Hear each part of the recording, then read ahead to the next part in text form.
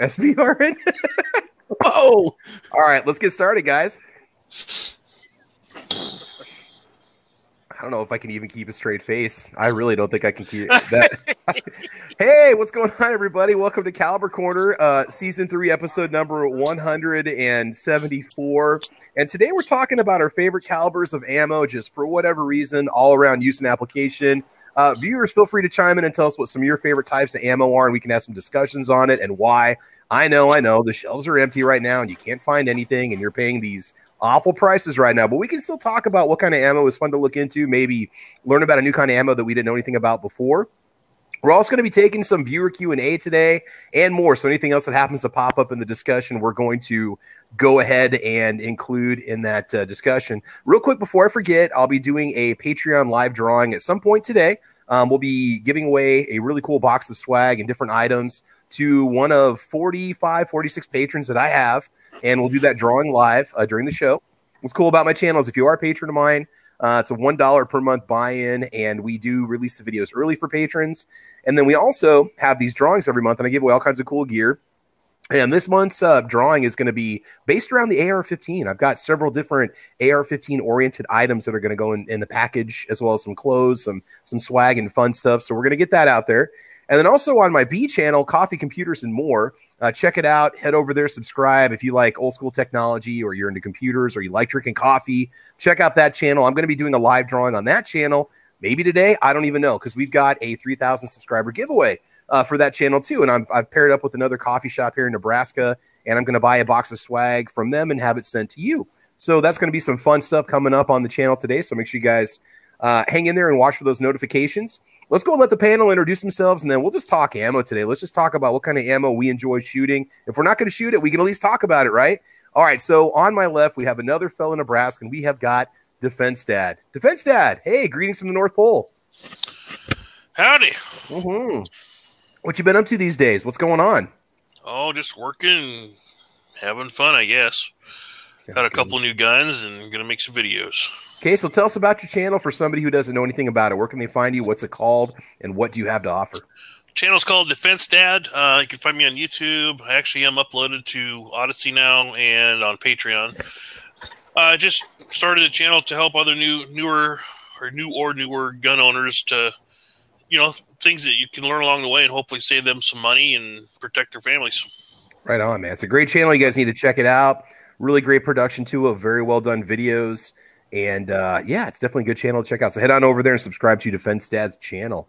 All right. Also joining us, it's been a while, but he's back. Hopefully he's with us for the whole time. It's showing you've got a strong signal strength over here on the GunTube side. So, Tony, what is new in your world? How are you doing, sir? I'm doing good. What's new is that I'm surprised that there's 3 people in Nebraska. Yeah, we've got a strong showing going on today. There's 3 of us here. Well, we're a flyover state, and if that means keeping people out of our state, having that kind of reputation, then so be it. So, yeah. Well, you guys can always say there's more people living in Nebraska than Wyoming. This is true. This is true, and we have more cattle than people, which is something really cool to boast too. So there we go. Yeah, but Wyoming has mountains, which are interesting. We've got hills. We have sand hills. We have prairie. We have little houses on the prairie. We have You've got Scottsbluff. Yeah. We've also got the National Roller Skate Museum. I mean, we're highfalutin here. Just for the record, Nebraska has a geographical point that is higher than Denver, even though Denver is the mile-high city. Screw that. We're the mile-high state, baby. There you go.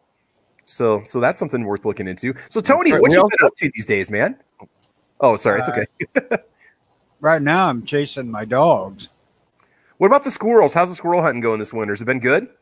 I haven't done any since I got these damn dogs. you adopt some dogs or what? Did your wife make you get some dogs or what happened? My daughter was going to get me a dog for my birthday a year ago. Okay. Actually, a year and a half. And didn't get around to it, so she had a pair of Catahoulas. And when the female had puppies, I got pick of the litter, so I took 2. Ah. So they're keeping you busy then? Catahoulas are not quite like most dogs. So how are they different? How can you possibly have? I mean, what is it that they do? What is it? They are super high drive hunting dogs. Oh, hey, that's good. That's a good thing. Okay. Plus, they tend to herd stuff. Yeah. They kind of sound like corgis, man. That's on my little guys. He could run all day if you let him. And they, they're a herding animal by their breeding and their nature. So they tend to circle up groups of things like small children and sheep and stuff like that. So yeah. Corgis don't weigh 100 pounds. No, they're 35. That's enough. And you trip over them constantly, but I couldn't imagine tripling the size and having that kind of energy. Good God, man. Oh, these guys are babies. They're only like 7 weeks old. So okay. Still stepping on them. Oh yeah. Well, man, it's good to have you back, and you've been with us since episode 1, if I'm not mistaken. You're the godfather of the gun podcast here. So there you go. It's good to have you back with us, Tony. I appreciate it, man. Well, thank you. Yeah. All right, Sandhill Shooter. What were you going to say there? Sorry, I didn't mean to cut you off there, man. Go ahead and introduce yourself. No, that's cool. It wasn't my time to talk anyway. Sometimes I forget and I go out of turn. No, I was just going to say, in the state of Nebraska, if you go from the northwest corner to the southeast corner, you're going to drop about a half a mile in elevation, or close to it. So, yeah, we've got cool stuff. All kidding aside, if you want to see some of the most beautiful country in the whole nation, you come out to central Nebraska, west central Nebraska in the Sandhills, and just go for a drive and take a compass, because sometimes you get out there on some of them back roads, it's easy to get turned around and lost. Oh yeah, I've done that a couple times. The good news is there's not a road every mile. So I mean, you get on a road, you pretty much, there's only one road for quite some time. So I mean, you can't really get too lost. Well, if you keep going south far enough, at some point you're going to hit Interstate 80. Whether you can access it or not, you're going to see it. So, and if it's a sunny day, you can find south. This is true. This is a guy that loves Iowa and Kansas. Yeah, Nebraska is just like those two states put together, basically. The eastern part of Nebraska is kind of like, you got the trees and you got the river valleys and stuff, but then you go out west, you got the open prairies and stuff. So it's very cool. If you like space, if you like beautiful sunsets, if you like the ability to shoot for miles, then this is definitely the place for you. So there we go. Look at that. Look at that. Say hi. So it's your little buddy. She's growing a lot since last time anybody saw her on camera. But I wanted to turn on my camera real quick and just give a shout out to Stan at SS Pawn. Oh yeah, because I got this cool shirt from him. And also I wanted to give a nod to the cool lid that you're wearing there. I didn't get the worn one. I'm gonna make mine. I'm gonna make it earn that kind of wear and tear. So. I've got one of those in gray and one in black, just like yours too. This is the church hat, and then that's the weekend hat, right? They call it a trucker style, but I tell you what, anybody can wear one of these. I pull it off. I think. Let's not offend Single Shot there. Okay, only he can tell us if that's an authentic trucker style. So. Why is it anytime it's a mesh hat, it's just a trucker style hat? I don't. Doesn't matter. No, they're cool though. So, hey, where do we pick up this awesome swag at? Because I did order this. I did buy this. Where do we get this? And I appreciate that. I'm going to get like a nickel now from that. Hey, man. Thank you very much. You go to blackswantactical.com, and then I don't think he's got me up on the homepage. So just go to the collections part and go in. There's a Team Sandhills collection.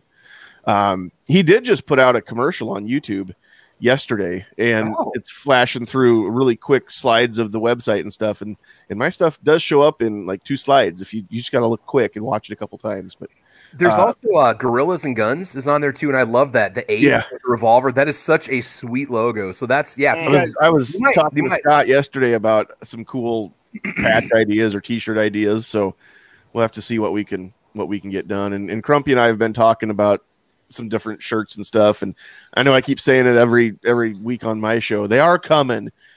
He's had a lot of stuff going on in his personal life that is kind of giving him some setbacks on designing, and apparently he's got other jobs besides making my t-shirts, and I don't know. I didn't have any idea he didn't have anything else in his life but me. So hey, that's not a bad thing, No, it's cool. I get that he's very busy, so and he's not charging me anything to do this work for me, so I'm sure not going to complain about how fast it gets done. Heck yeah. Well, it's good stuff. I got mine. I think it took a couple weeks for my hat to show, but it was over 2 holidays. I ordered it right before Christmas, I think. So it was Christmas and New Year's got in the way. Yeah, it's usually about a week or 10 days, and you've got it unless you've paid for the expedited shipping. So okay, it's good stuff. And I just want to throw out a plug in case anything happens and we get ice on the power lines and I drop out or something. Oh. But I am going to be on this today's Weekly Bullet with Paul Lathrop over on the Second Amendment Foundation channel.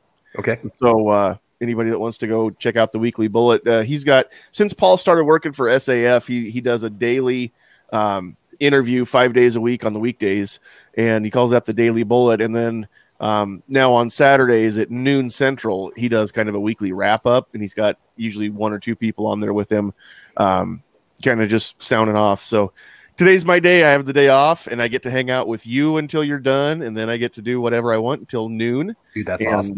Yeah, it's gonna be pretty cool stuff. And then I want to throw out one quick plug if I can, if the dog doesn't want to talk. All right. She wants to make sure you know she's here, or that I know she's here. This week on the Get Off My Lawn podcast on Tuesday night at 9 Central, I'm going to have not like a special guest where we devote the whole night to him, but if everything works right, if you've ever seen the Matt Locke show, and Locke with an E, L-O-C-K-E, if you haven't checked out Matt Locke, go do it, because he's a super, super cool guy, and he actually uses his head for more than just growing hair, kind of like me. I'm not that good at that second part. He's going to be sitting in on the panel and kind of weighing in on some of the stuff. We're going to do not so much like a rant night, but there's just a bunch of stuff that I never take the time to make those little short, the way I see it videos anymore. Mm-hmm. We're just going to cover a bunch of those in one night, Tuesday night. So it should be a lot of fun, and having Matt in there, I think, is really going to make it a lot more fun. So you had mentioned where we can listen to. When you say the channel, are we talking podcasts in SoundCloud or Stitcher or iTunes? Where are we going to find you or find this kind of media? Or XM radio channel? Where is it? I should talk to XM. That's how I know I'm one step closer to making it when I'm on XM. Yeah. No, you can go to Anchor and just search Sandhill Shooter, and Anchor will actually show you all the different podcast apps where you can find me. Apple, Google, Spotify. I think I'm on Stitcher. I don't remember about SoundCloud yet. Still waiting, I think, on that one. Okay. You can catch me on YouTube or Facebook under Sandhill Shooter. Oh, heck yeah. Heck yeah. Get on over there and subscribe, guys. All right. Let's quit chewing on my friggin' targets. You better watch out. They're going to chew on your Glocks because they're going to think that they're chew toys, Tony. I don't own a all Glock. those claw marks in them. They're going to think it's Tony doesn't own anything that's not stainless steel or blued steel, so I think he's good. That's why I said that. All right. That is a fact.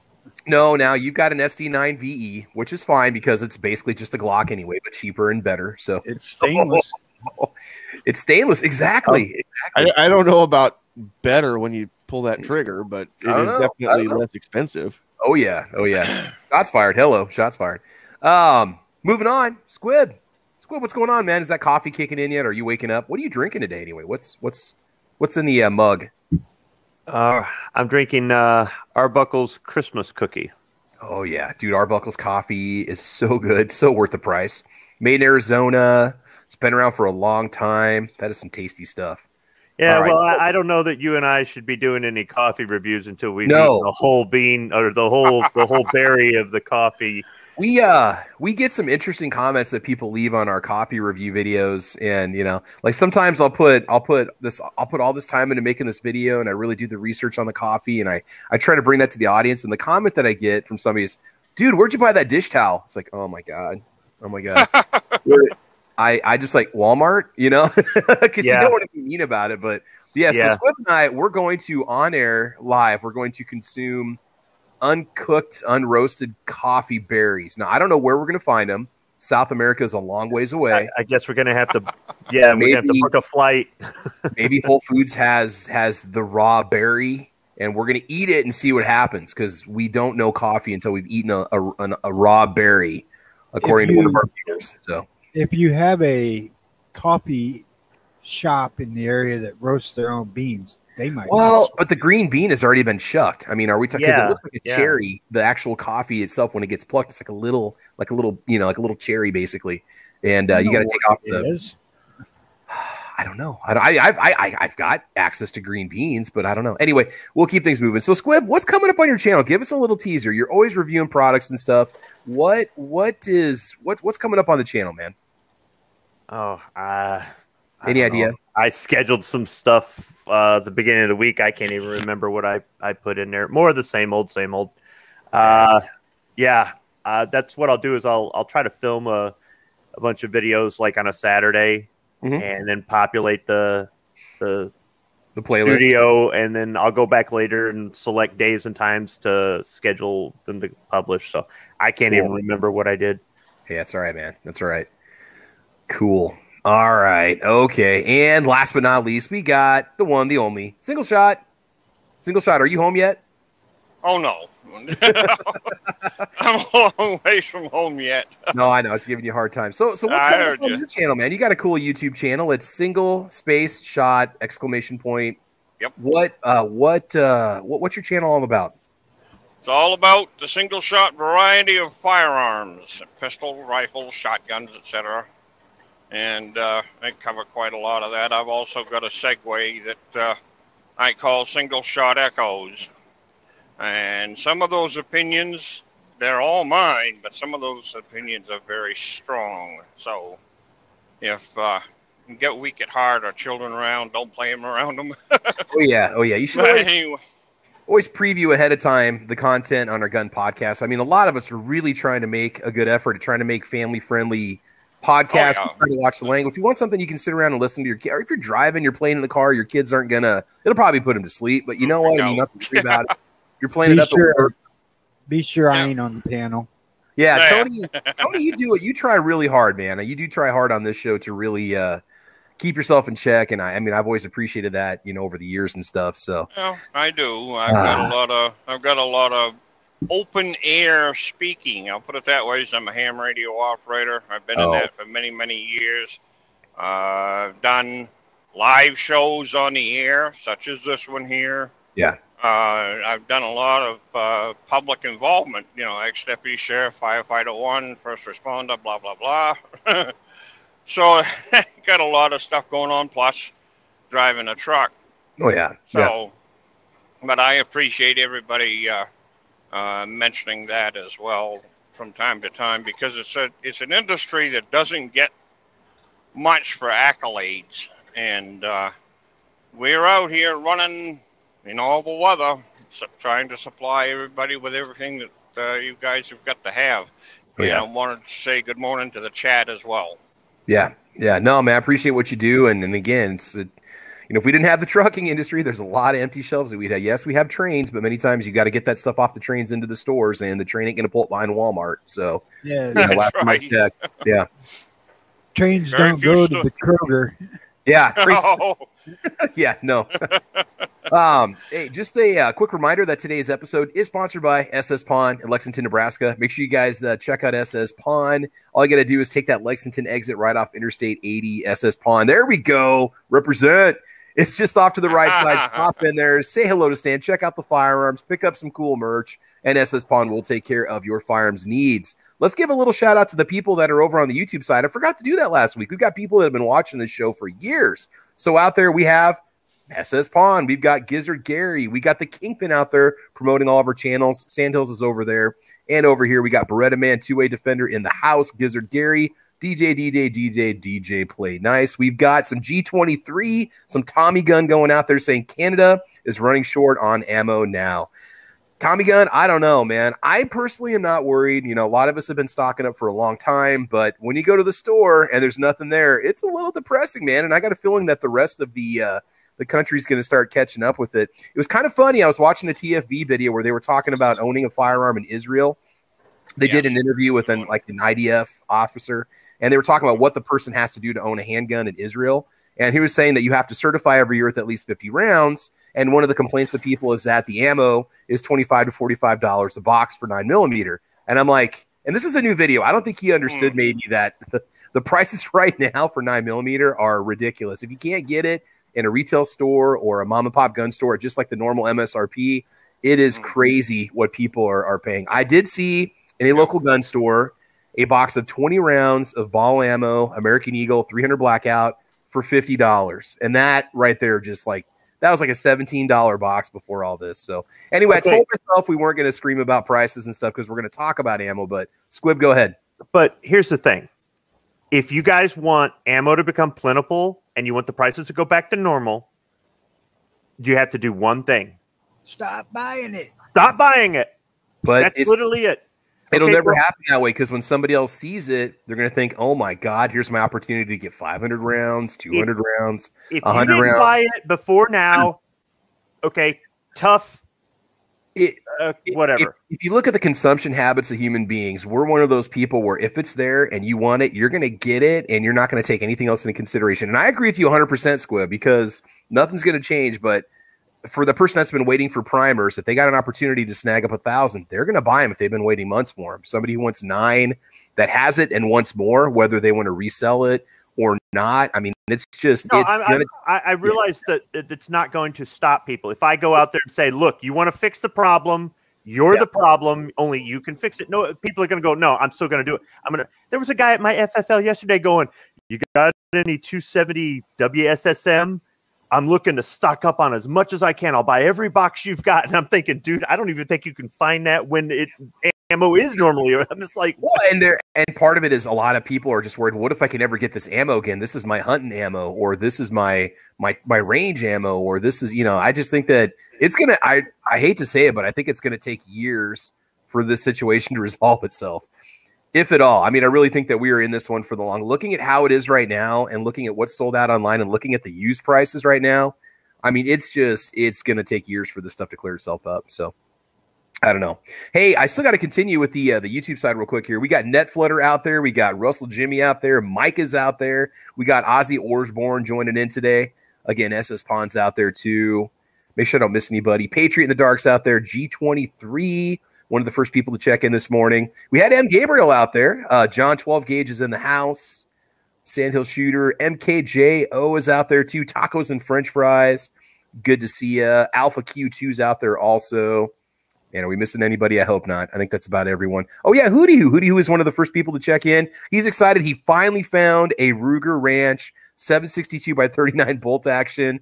That's like the unicorn. I haven't been looking. I've actually been looking for him online to see if I could find one, or even locally.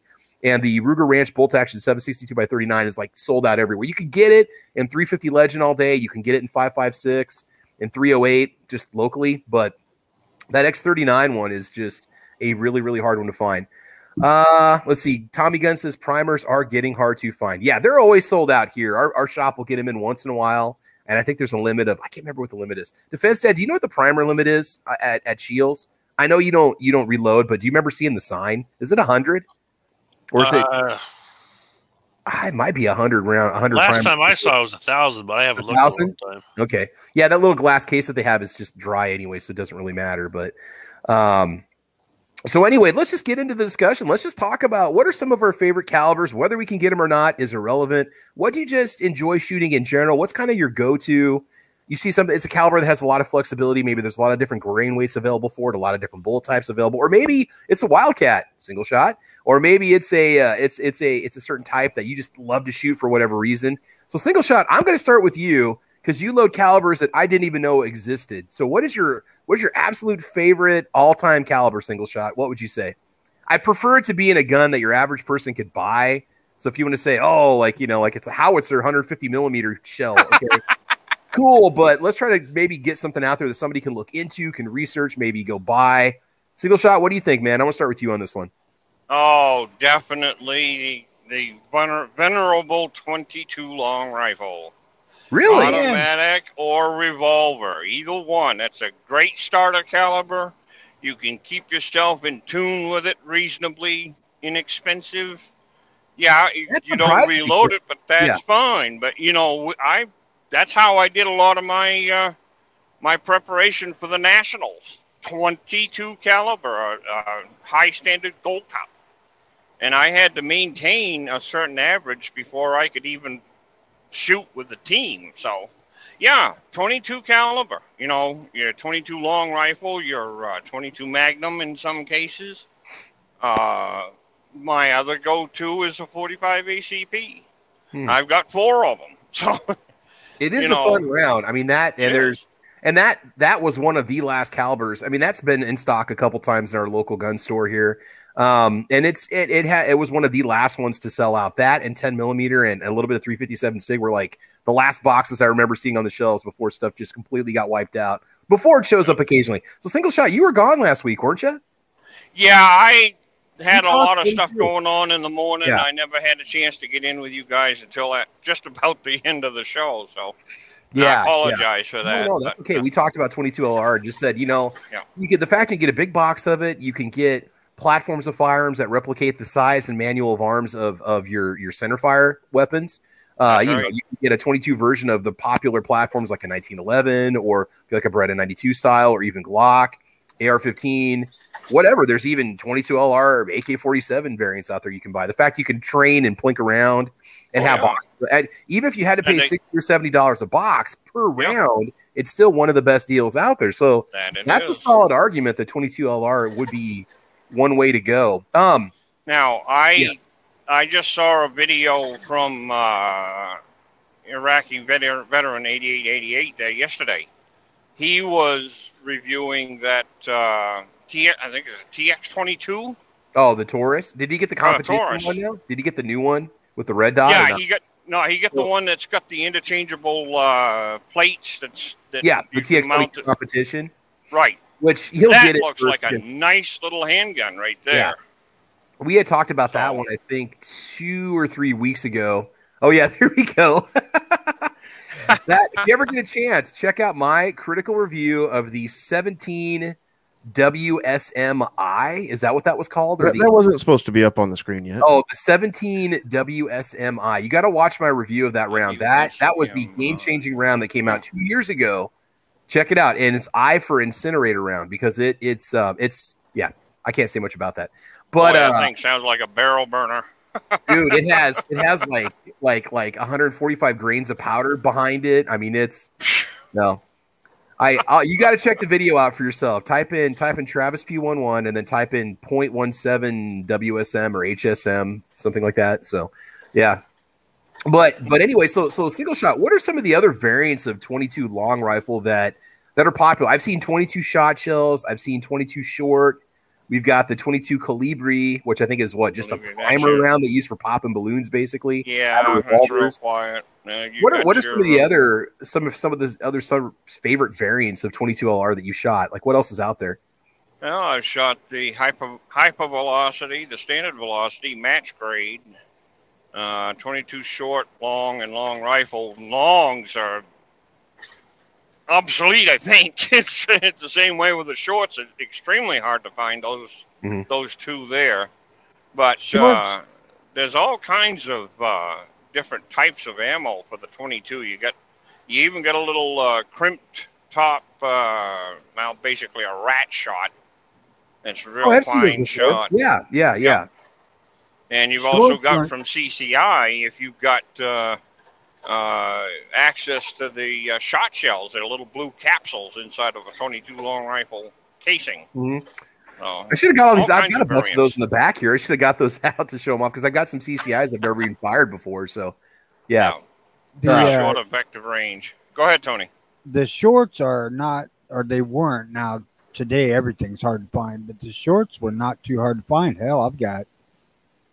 Ooh. Those are nice little practice rounds. But just when you look on the shelf, you might only find 1 or 2 brands, or you'd only find a couple different grain weights of shorts. You didn't have a lot of selection just locally. Maybe you do. We didn't, like even in our Walmart when they still carried it, Oh, no, I ordered everything I got online. Oh, yeah, definitely. So 22 LR, okay, good choice. All right. Single shot, any other calibers that you really enjoy shooting? You said 45 ACP. What's 45. Your favorite Wildcat round? Because there was one you and I were talking about. That 357 Harriet. 357 what? Harriet. It's a short. Yeah, it's a shortened up 30-30 case that's been blown out to 358 diameter. That thing has some very surprising horsepower. I really was impressed with that. And I'm using a 12-inch bull barrel off the contender frame. That in the 30 Harriet was designed for the steel shooters, along with the TCU lines, 6, 6, 5, 7. And I heard tell there was a 270 TCU, but I've not run across it. I've got those 2 sets. And for something that's unusual to shoot and fun to remake, fun to recaliber, is that 357 Harriet and the 7mm TCU, because you take your 223 and reform that into a 7mm caliber, something like the 300, but longer. So this 357 you're talking about, how hard is it for you to manufacture your own or reload? Is it easy for the most part? Because you're saying 30 brass. I mean, what about getting the dies and stuff? It's not an issue at all finding what you need to reload it? No. Most of the time you can get those from either Hornady or Thompson Center used to make them. I've got a set of the old ones, the old 357 Harriet original dies. No. And I think about the hardest part of making either one of those, the 30 or the 357, is cutting off the excess brass. I was wondering about that. So trimming it, do you have to have more of a commercial grade trimmer to do something like that? Or what do you tend to use? Do it all on my RCBS Trim Pro motorized. Okay, that's what use that one that I use in the videos. And it takes it a minute to get it down there, but there's quicker ways to do it, but I prefer to do it that way, just cut it off on the trimmer. Same way with the 30 Harriet. The 30 Harriet's just a shortened up 30-30, but there's quite a lot more of that top brass that you have to remove. That's an interesting little caliber to play with as well. Well, it's interesting with some of these calibers that you're talking about. So it's a shame that they didn't become more popular because they have so much application or so much potential. But if the industry won't jump on board that caliber, or you don't have a bunch of manufacturers lined up for it, you might not see wide variety of firearms available in it without having to get some custom work done or being limited to like one manufacturer, or, Right. Now, the most popular one that I've seen cross that bridge is a 730 Waters. That's a 30-30 case that's been necked down and blown out on the shoulder to 7mm. I've got a Winchester 94 that's chambered in that. I've also got a 15-inch barrel for the contender frame in 730 Waters. Both of those seem to be very accurate. And you can always go to a custom gun shop if you wanted to get a barrel made for you, right? I mean, that's always an option. There's always somebody out there that will take your money and make for you whatever you want, right? Yep. It's not like you just get it, you're totally out in the cold. If you really enjoy a caliber, if you want to put the time and money into it, there's going to be a platform out there, a person that will make you whatever you want. That's the nice thing about it, There's E. Arthur Brown. There's Mike Bellum's TCs. There's Match Grade Machine. And I have one of Match Grade Machine, one of their barrels in 256 Winchester. That thing is a tack driver. Mm-hmm. And very accurate. That little 25 caliber. That's remade from 357 Magnum cases. Oh, wow. That's fun. That's a fun caliber. Cool. Oh. All right. Tony, what about you? What is your absolute favorite caliber that you could just shoot every day for the rest of your life? What is your go-to? What do you really enjoy? If you could shoot it, what would that caliber be, Tony? 22 LR. Same thing. So what is it? If I only have one, that would be it. Is it just the mass you can take with you in such a small package in terms of the box of it? Is it the cost? Is it the application all around? Versatility. So talking about this versatility, what about the self-defense side? Is it pointless to have a 22 LR for self-defense? Because I've been told that stand there and let me shoot you with one. Oh, absolutely not. I would never step in front of one. There you go. We used to shoot each other with BB guns as kids. We used to run around and play Army, and that was bad enough. I couldn't imagine something with some actual velocity behind it. I've heard lots of people run down the 22 saying it's not good for that kind of thing, but not a goddamn one of them will stand there and let's shoot them with it. No. And I mean, especially if you take it and pair it up with something with a longer barrel, or you're talking through a rifle, or you step up to 22 Magnum. I mean, you've got obviously, I would encourage somebody if you're going to carry, but I mean, I've got family members that what they have for home defense are Taurus TX22s, and they love them and they shoot them well, and they've got 16+1 plus a second mag to back it up of CCI mini mags. I don't know about you, but I wouldn't want to take 16 rounds of center mass, CCI mini mags to the chest. That's not appealing to me. So it might not drop you on the first round, but I think it's going to sting, right? So there is something to be said about 22 LR in that kind of an application. If that's what you got, you run what you got, right? Well, the thing is it doesn't have to drop you with one round. All it's got to do is stop you. Yeah. Yep. Yeah, when you realize you're hit and now you got to go to the hospital and you're the bad guy, you're screwed. Because they're going to find you unless you got somebody that's going to take care of that for you. You're going to try to do it yourself. But on the other hand, there's been a lot more people killed with the 22 than there is just about any other caliber. Okay, so I've heard that claim. Where is that substantiated? I'm not doubting you at all, but where do we hear that specific detail? Was it because back in the day it was, or is there some? I've heard that the 22 has killed more people, whatever, in self-defense or non-combat situations than any other caliber. But where is that? Where'd that story You start? can look it up online, and they'll give you a list of what DOJ or yeah. Okay. And 22 was number 4 on the list. Probably. Do you think it's because I looked? Besides their cheap, inexpensive throwaway guns, is that kind of what it is? Just the ability to acquire an inexpensive 22 for whatever robbery or mugging or something. What do you think it is? I think it is the ability for younger people and older folks, especially the older folks, the less recoil, the easier handling, and of course, to go right along with everything else, the accuracy. So they're going to depend on a weapon that they're going to be able to handle, and that happens to be it. And how many people own firearms that don't own a 22? Right. Yeah. Yeah, everybody's got one. So yeah, I got one in the bathroom drawer. I keep it as my kind of drawer gun. I've got my Jimenez J22 sitting in there right now, and I've had many 22s in the past. Oh, and my wife's got a TX22. I got to sit right over here in the little soft case behind me. So she loves shooting that. Yeah, they're all over the place. So that's okay. Yeah, 2 for 22 LR. We might have to. This might be the official caliber for today to talk about. So now, the other stuff, beyond just 22, 44 Magnum, of course. Oh, yeah. And then 30-06. Well, honestly, it would be 25-06, even though I don't own one. Okay.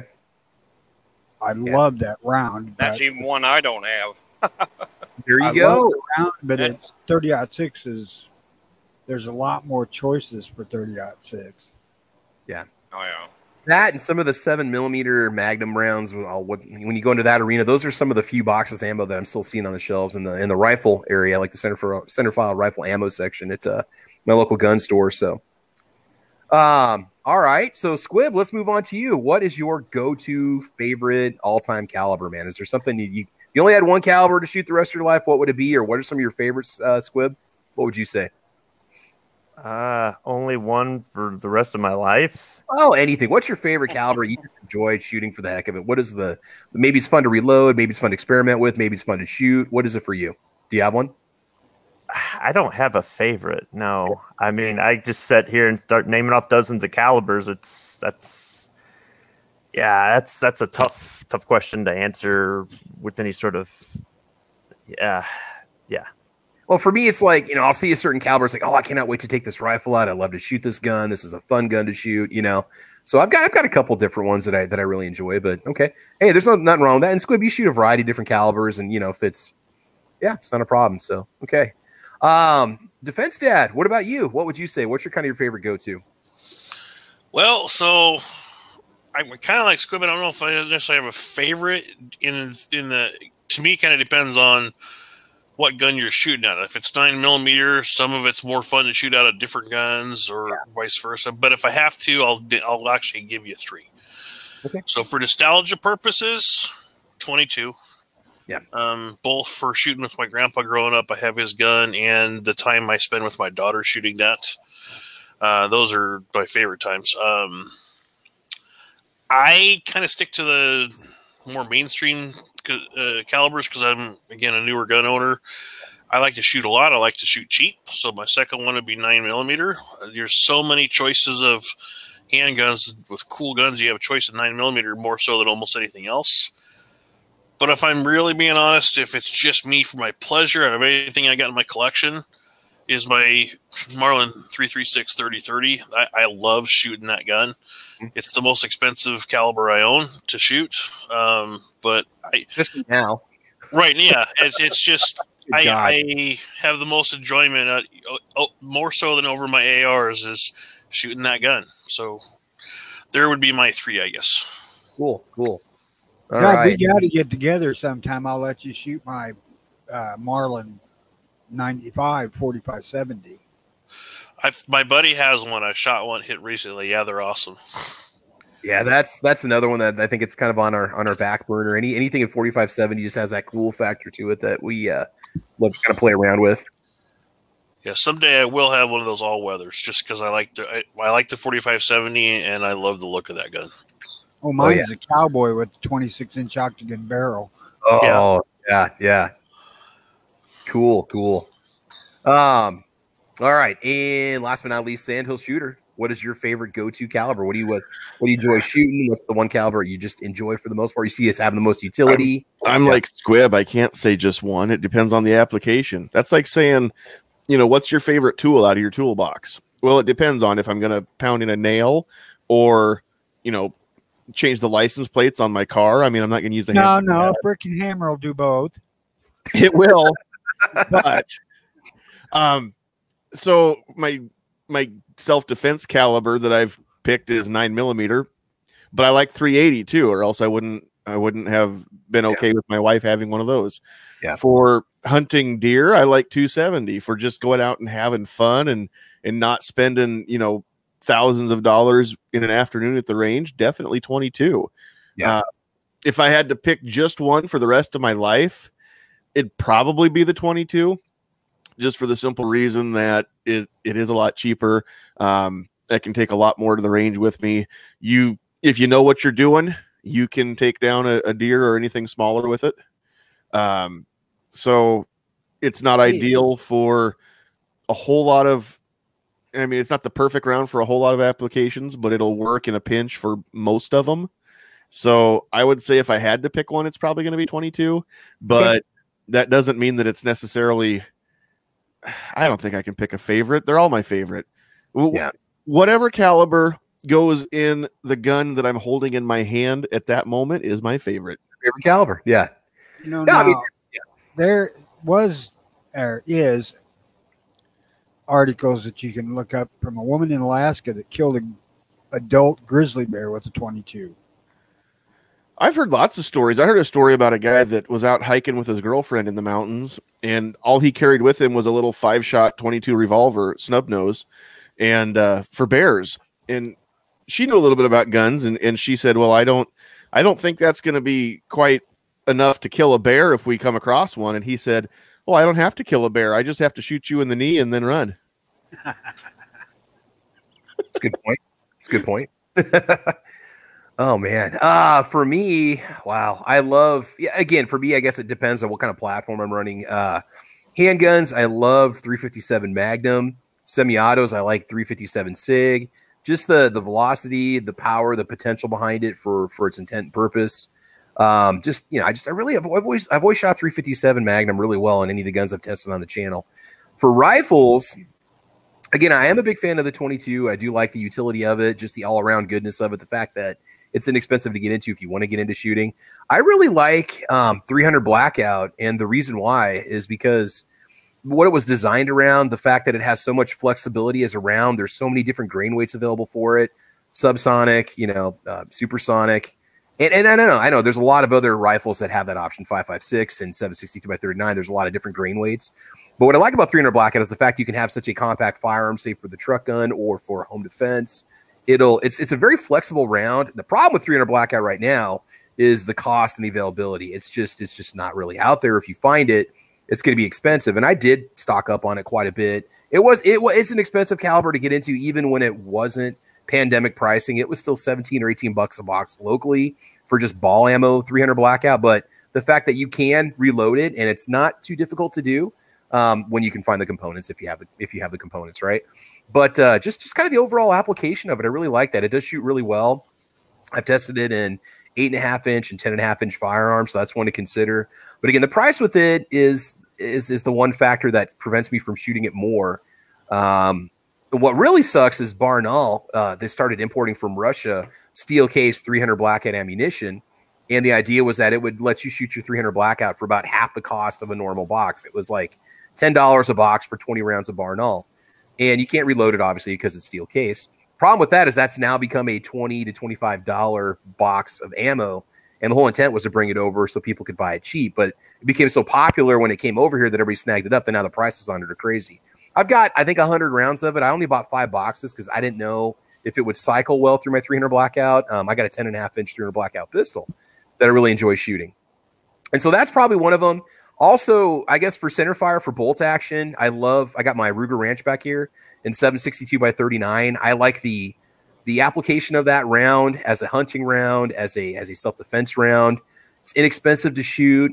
Still, relatively speaking, 7.62 by 39 is one of the lower costs. You know, if you buy 1,000 rounds of it, it's still cheaper to shoot than a lot of other calibers out there.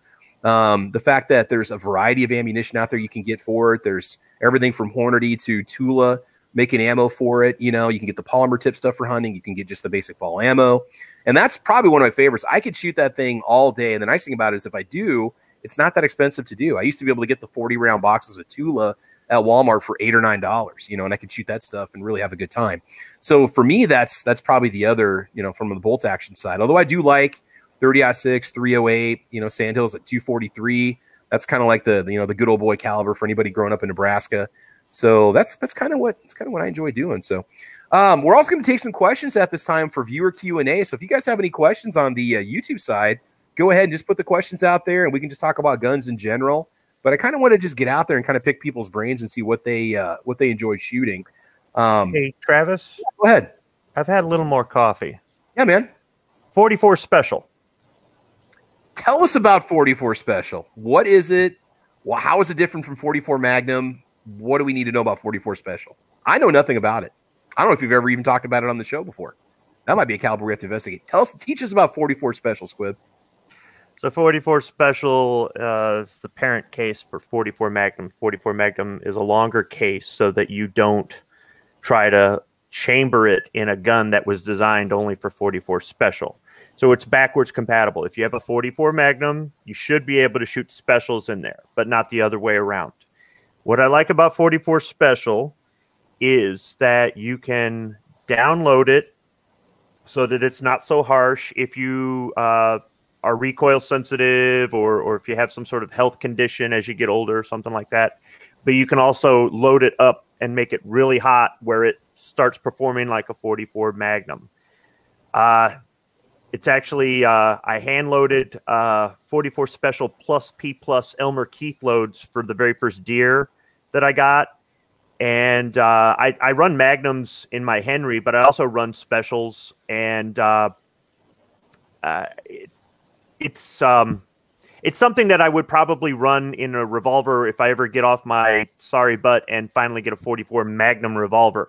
I don't know that I'm interested in getting something that's chambered in 44 Special only. I suppose if it looked like it was something collectible, something older that I wanted to add to my collection more so than really shoot, or if I got a really good price on it, maybe. But overall, I think it'd be like 357 Magnum. Get your revolver in 357 Magnum and then only put 38s in it, right? Yeah. But 44 Special is easy for me to reload. It's it is a little bit difficult to find sometimes, and 44 Special costs more than 44 Magnum when I've bought it commercially. There are 44 Special cowboy loads out there. If you're into cowboy action shooting, it's not an all-purpose round. I mean, I wouldn't take it out past 125 yards, even though I'm sure a stunt shooter could shoot further than that. But I mean, it does the job. It does the job for me. Even though I shoot 44 Magnum a lot, I really have a thing for 44 Special. So a question for you. When you came out to the range and I got to shoot the Henry, the 44, did I get to cycle any special rounds through it at all? Or did I only do, because you had me shooting some really, really hot Magnum rounds. And I mean, that thing, Yeah. That was the round. That was the cartridge, the style that I used to drop my first deer. That was a 44 special plus P plus with a 250 grain jacketed soft point, and it had 17 and a half grains of Alliant 2400 in there. So that's really hot for a special. Any cycling issues at all running it through the Henry? I understand you say there's that backwards compatibility, but because it's such a shorter round, is there any problems with pickup or extraction running it through a lever gun? In the big boy, I haven't noticed. I haven't had any issues, and I haven't noticed any difference between running magnums or specials. I mean, I've never tried to like stagger it, a magnum special. I've never tried that to see what that would do, and I've never tried it in any other lever guns. So I really can't say. They work fine in my Marlin. Okay, there you go. Okay. 336, Tony. Is that what you? 1894. Oh, okay. I got you. Oh, okay. So there's a possibility for you there. Yeah. So let's see what we got. We got some comments coming out here about 44. Who says buy 44 Magnum and trim down the case? Boom, done. No, Foos, that you can do, and if somebody does that, that's on their own. I don't trim down cases because of the head stamp. What it says on the head stamp is what it is if I reload it, and that's just my particular choice. There's plenty of people cut down plenty of things, and that's. But I mean, I have 44 special brass out the wazoo. There was a guy at work that needed 45 ACP brass. And he said, what do you take in trade? I said, you wouldn't happen to have any 44 special. And he goes, I've got tons of it. And we showed up and I had a big bag of, 45 and he had 44 special.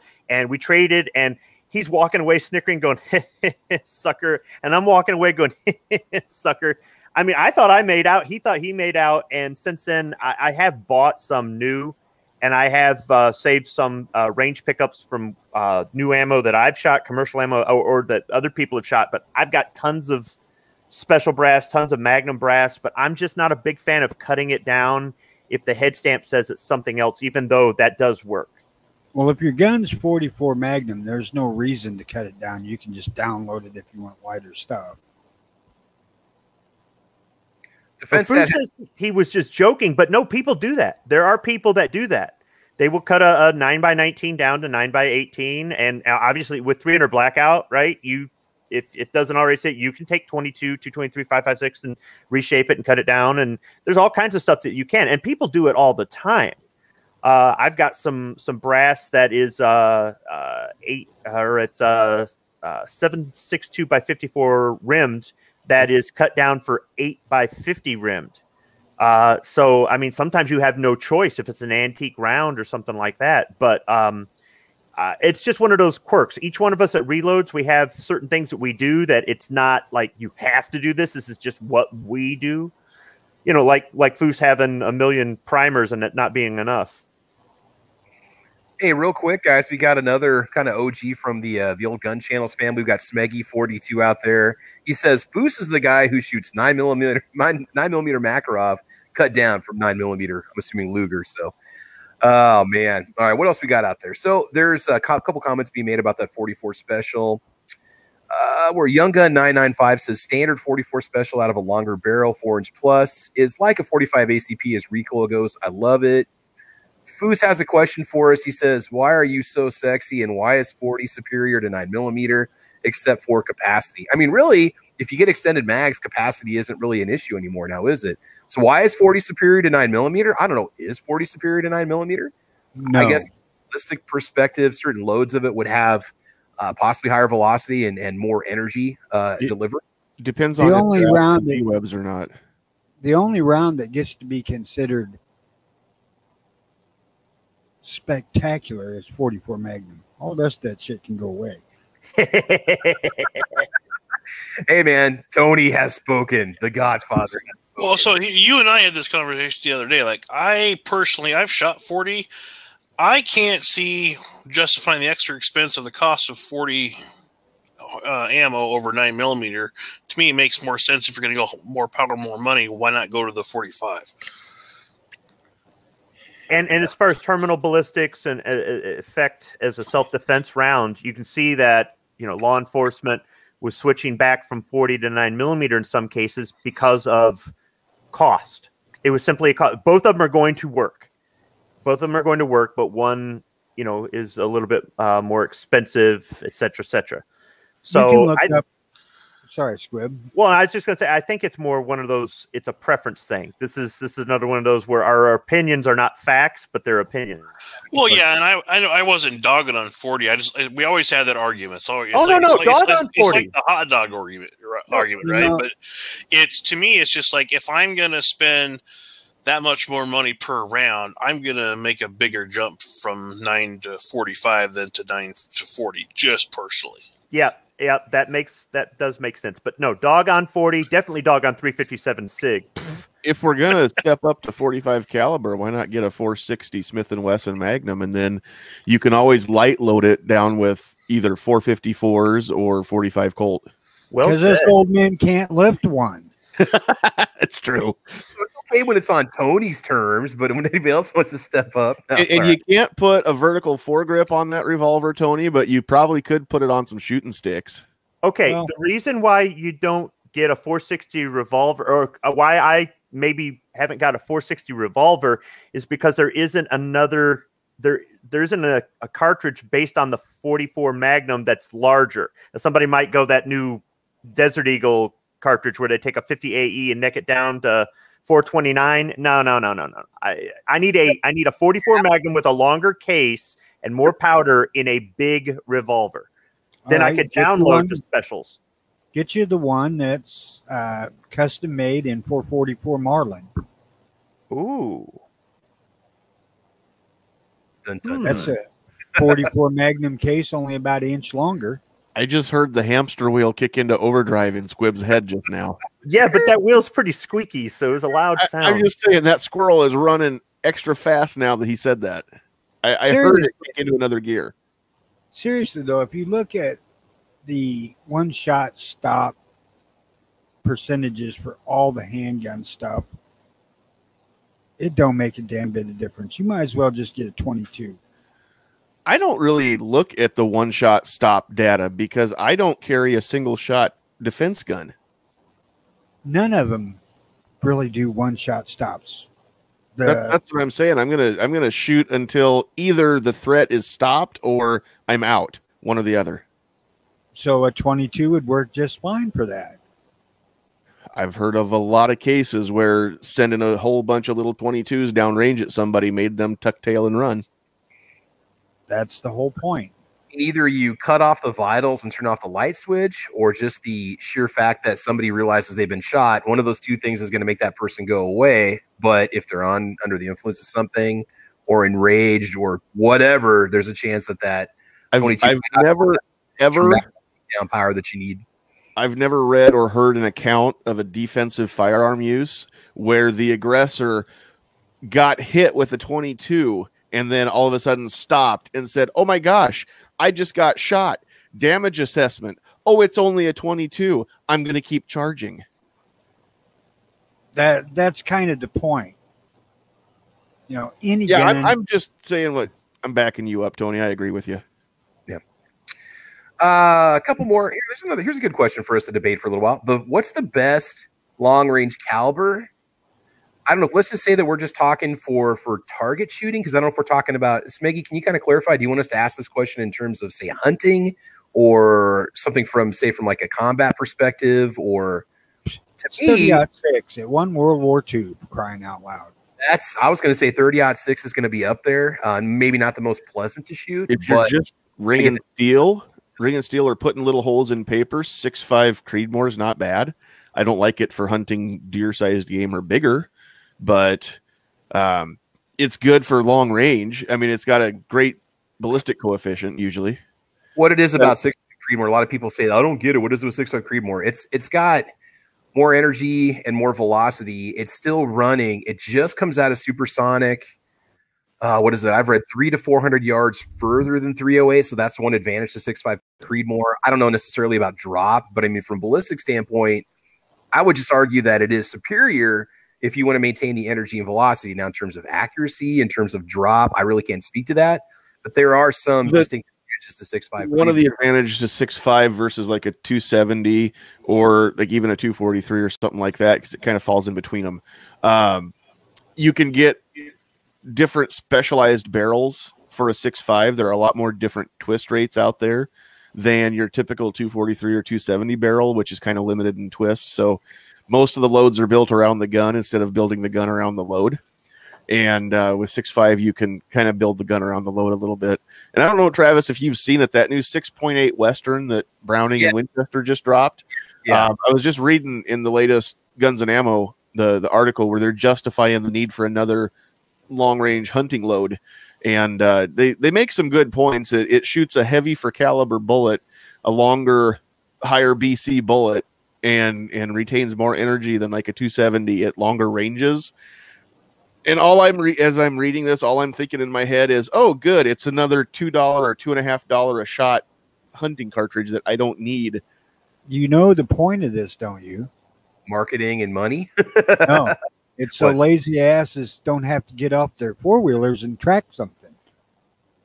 Well, it's not only that, but it's so that you can shoot from one mountaintop to the other side of the canyon without having to walk all the way down and all the way up and get closer to your sheep or your mule deer or whatever.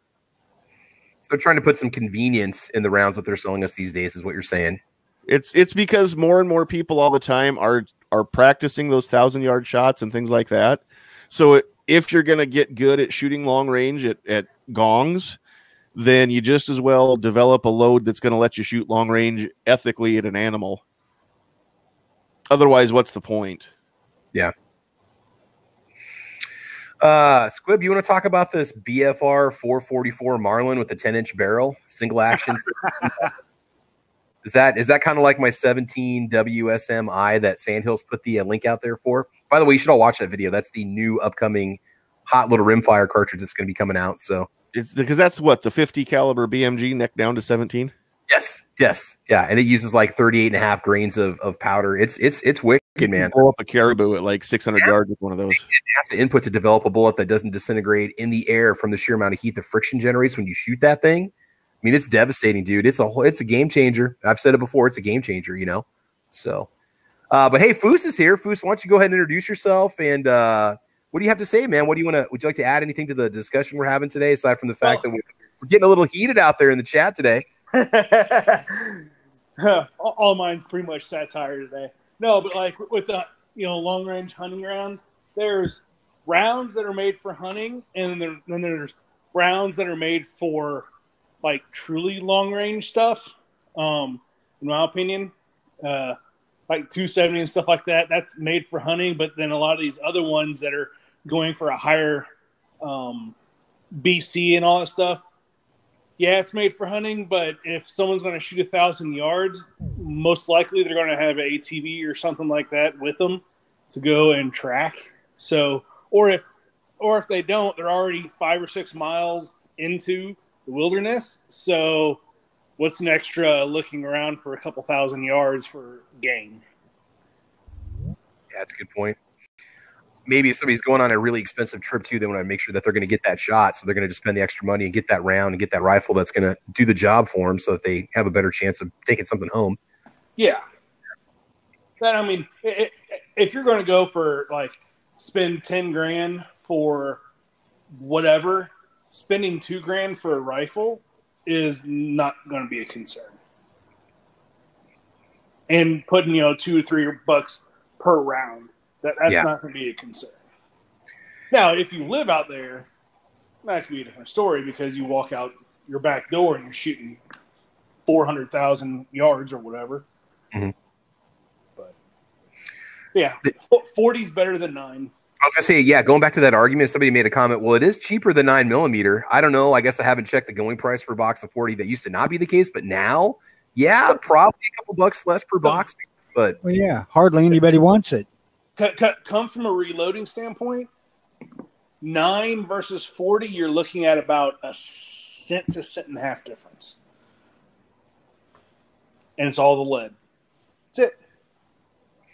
What about the powder? The powder requirements for reloading 40? Is it how many more grains more are we talking to have a round to So for me to send a 125 grain bullet out of a 9mm at about 1040, 1050, I'm using 4.2 grains. Out of a 40, 180 grain to send it at 1,000 feet or right about that, I'm using 5. If I want to send it a little slower, I'll use 4.8. So you're looking at out of a pound jug, you're losing what, 50 rounds, something like that. See, it's really not that significant, you know. No. Yeah. Like most handgun calibers, out of using the same powder, unless you get up into the magnums, that's a little different. But you know, whether it's a 38 special, 45, 9, 357 SIG, all that stuff, your powder charges are going to be negligible. Mm-hmm. God, my 44 Magnum of the powder that I used to load all the other stuff with is only 11 grains, and that's max. Yeah. And that would be, you know, if you think about 11 grains, that'd be a little over double of a normal round, you know. So, and I bet you your 44 special, you're using what, 6 grains, something like that? Normal. Hell, for the most part on 44 Magnum, I'm not using 6. Yeah, see? So hell, I don't need Magnum loads in this silly thing. I'm not doing nothing but shooting at a piece of paper until it's through. Yeah. There's a lot of people pushing for 357 Magnum out there as their favorite round. Let's see, Keith Gregory's saying that. Thomas Reese is saying that also. Yeah, 357 Magnum's a great one. And 357 SIG, I don't know. I like that. I like the idea that I can have, you know, basically Magnum power in a semi-auto with triple the capacity of a revolver, double the capacity of a revolver. So that's, to me, that's kind of the. So 357 SIG. What's cool about that is you're able to push. Yeah, you're pushing 125 grain at plus P plus stuff. Basically, I look at 357 mag and 38 Super Comp as the same. Because you're both pushing 115, 125 grain at 1,500 feet per second. So that was just the selling point on the 357 but SIG with was the that. Magnum powder I got here, I can take the 44 up to 1850. Now, in all fairness, it is not at all fun to shoot. No. I've done that.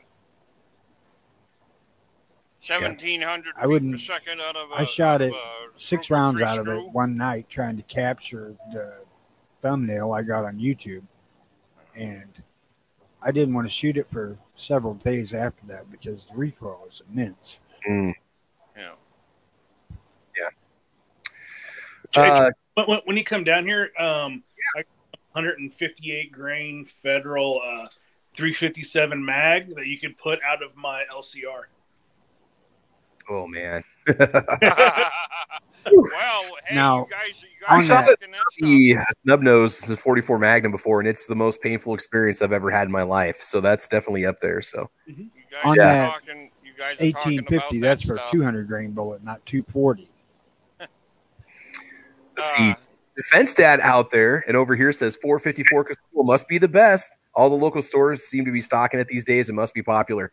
When I tested the 454 Casull out of the Ruger revolver that I did a test on a couple of years ago, I didn't think that it was really that uncomfortable to shoot at all. I mean, that gun is so heavy that really it didn't feel. It kind of felt kind of like almost between a 357 and 44 mag in terms of the recoil and the actual sting of shooting the rounds. I mean, it bucks good, but it wasn't nearly as painful to shoot as that little Rossi snub nose 44 mag that I took it out. That was fun. I did not enjoy that range test at all. I did like 20 rounds out of 50, and I was ready just to call it a day because it just stung so bad. I was so happy when that video was done. So hey, yeah, Travis. I dragged him out of the right platform though. Yeah, you guys that said, you know, if you want a 40, you just might as well go to a 45. Well, if you're going to go to a 45, you might as well go to a 50 GI and just, you know, send a 300 grain bullet at, you know, 900 feet per second. You say 50 GI. We're not talking 50 AE. What is 50? No, 50 GI. Okay, well, are you making this up? Is it like my 17 WSMI? No. Gun Crafter Industries. They make a 50 GI. It's a 45 ACP head stamp, but it's a 50 caliber case and bullet. Yeah, look it up. Yeah, it's real. It's real. No, It's a thing. I've never heard of it before. So, what do you shoot it through? What's some of the platforms you can run it through? 1911 Glock. They have conversions for your large frame Glocks. Oh, excellent. Hey, Travis. Yeah. Watch that video on my Taurus Ultralight 44 mag. Hell, I'd say if you're going for the 45, you might as well just drop down to something cool like 44 Special. There you go. Yeah, 44 Special seems to be the underdog caliber of the day, man. I mean, it really has a lot of flexibility. Maybe you can actually get the stuff you need to reload it, right? I mean, that's a possibility too. Oh, yeah. Well, except for primers. Yeah. Yeah, I mean, if you look around or trade, or I mean, you can get them if you want them. It just takes a little bit of effort, you know. Yeah. Two Gun Kitty, the Catnip Outlaw says, try shooting 50 rounds of 44 Magnum out of a Smith & Wesson 329 PD. That would be a challenge. That's like the painful hand challenge, right? No, yeah. If you guys really want something, 400 was it 460 line ball? That's around, and a 500 line ball. The 470. You thinking about the 475 line ball? I think so. Buddy of mine, he has a 500 line ball down in Arkansas. We went and shot it. We put it over a chronograph. It was a 550 grain bullet coming out of a revolver, single action revolver at 1,700 feet per second. So, comment to Kingpin out there. He had made a comment that, what was it, Kingpin? You had said something that there is no one round that's best or something like that. Oh yeah. That would probably do it. I don't think you're going to walk away from that one if you happen to catch one of those. No. So this guy, the reason he has it is he goes Africa hunting, and he only shoots pistols when he hunts. And he took a water buffalo at 15 feet with a single action army through the skull with this pistol. God. Yes, sir. Yep. Hey, Travis is. Yeah. How in the hell do you hang on to a single action frame? God, I have said that buying these 44 Magnum single action mistake. It hurts. So I went and I shot 2 rounds of this line ball, and then he gave me a 44 mag, a pretty potent one, and it felt like a freaking 22. After that, Travis? Yeah, single shot. What's up? I forgot one line. You guys really want to investigate a line of crazy wild calibers for handguns? Investigate a man called James D. Jones, JDJ. I've got a 375 JDJ, and what that is a 444 Marlin case, neck down to 375. That thing is a beast. Mm-hmm. That doesn't even sound fun. so some of these Wildcat rounds, they could be interesting. They could be very interesting. I've also got the 45 Win Mag. That's a longer version of the 45 ACP. Mm-hmm. Man, now you guys run all these calibers. Bunch out there. Yeah. Okay, let's run this one around the horn. Then let's kind of talk about this. If you're gonna get, or if you've ever bought a pistol caliber carbine, if you were gonna buy one, if you ever considered one, what would you go with? Would you go with, say, a 9mm 45 ACP, 10mm? So what would you do? I mean, it could be an AR platform PCC, or it could be like a Ruger Charger or whatever. It could be. What's your use? What's that? Let's say truck gun / home defense. And Foos, we'll start with you. What would you do for a pistol caliber carbine? I'll go 9mm. 9mm. Okay. Yeah. I don't know. Could we? Stupid question. Could we consider $300 PCC? Full. Because of the. Hold on. Yeah. Full length barrel, not a pistol. Oh no! Yeah, no. We're talking pistol. We're talking 16-inch barrel. Yeah, I would go with a 9mm that could shoot plus P stuff. They were talking like the high point carbine. I mean that would be very easy for you to. It's rated plus P anyway, so it's not an issue. So, all right. Quick shout out to Two Gun Kitty, the Catnip Outlaw. She's at Shields right now. She's 25th in line, 15 minutes before they open. So it's Black Friday at Shields. People are out there trying to get some ammo. So Two Gun Kitty, you stay warm. All right. All right. Let's go ahead and move over then. Defense Dad, if you get yourself a pistol caliber carbine, or if you've ever bought one before, what would you go with? What would you do? I was actually just thinking about this the other day. I really want one of the Ruger PC carbine takedowns, so 9mm. I think that would be a perfect travel/truck gun. You can break it down, put it in a backpack, and have capacity. And you can use Glock or Ruger mags. Yeah. They also have a mag adapter for Beretta as well, I think. Oh yeah. Cool. I guess that might be kind of the one go-to. And a variety, I'm starting to notice aftermarket. I don't know about the takedown model, but there's aftermarket stock out there for it too.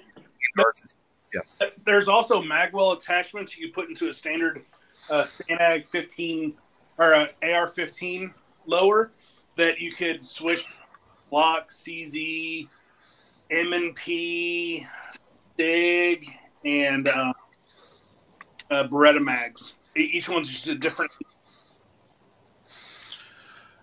Right. Yeah, I just like that firearm. It's basically Ruger basically took a 1022 and turned it into a 9mm for all intents and purposes, and I just think it's a neat platform. I was hoping that by now, just for the heck of it. I mean, you're going to say, well, what's the purpose? But it would be cool if Ruger would come out with one of those in a 5.7 that would take the Ruger 5.7 magazines from the pistol. Now, 5.7 is a fun round to shoot. I know you can argue it's point or purpose in single action or not single action, but semi-auto. But I'm surprised that they haven't come out with one yet because there's a lot of 5.7 up now and standalone AR platform firearms that you can buy in that caliber. But all right, so Squib, what about you? What would you go with if you're going to get yourself a pistol caliber carbine? Would you go 9, 45, 10mm, home defense truck gun application? What do you think, Squib? 45 ACP and 10mm. Okay. What are the options for? And I never look into this. Options for 45 ACP plus P. Is there a lot out there? Are there a lot of options to choose from, or is that just something that you just generally don't see? Stupid question because I know of critical defense and I've got some federal Syntech stuff or whatever, hollow points. But Squib, what do you think about that? I mean, you can buy it or you can make it. Just make sure that your firearm's plus P rated. That's all. Yeah. Like the SR 1911 is plus P rated. So, yeah. Okay. Yeah, so you got some possibilities there. All right. Sandhills, what about you? What would you go with for a pistol caliber carbine? I think it would depend on whether or not the pistol brace issue is going to get resolved. Because as long as we're saying full length rifle.